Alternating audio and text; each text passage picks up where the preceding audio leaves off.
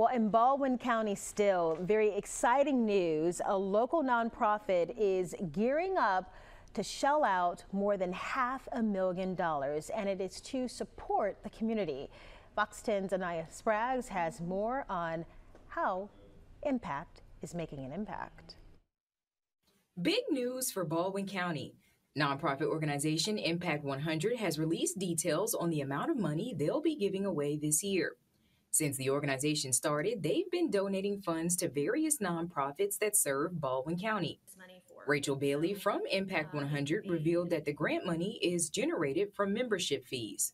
With over 500 members this year, Impact 100 will be awarding $103,000 grants to 5 deserving nonprofits. The organizations have to submit their what we call the letter of intent, so they have to let us know that they're going to apply by I think that is May 14th, and then the deadline for the actual application is June 3rd. This year, the grant money will focus on Baldwin County nonprofits in the areas of education, family, environment and preservation, arts, culture, and recreation, as well as health and wellness.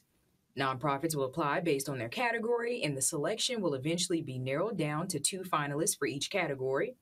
Finalists will be announced in September, with the final recipients being voted on in October.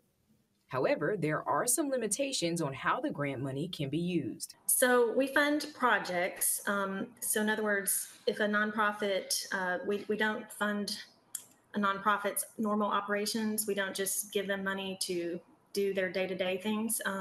It's new initiatives and projects that we specifically earmark this money for. So it can be an expansion or a growth or an initiative they want to tackle. In Baldwin County, Anaya Spraggs, Fox 10 News. And of course, you can find the application on how you can apply for that grant. Maybe you know a nonprofit and they could use the help. A lot of us can.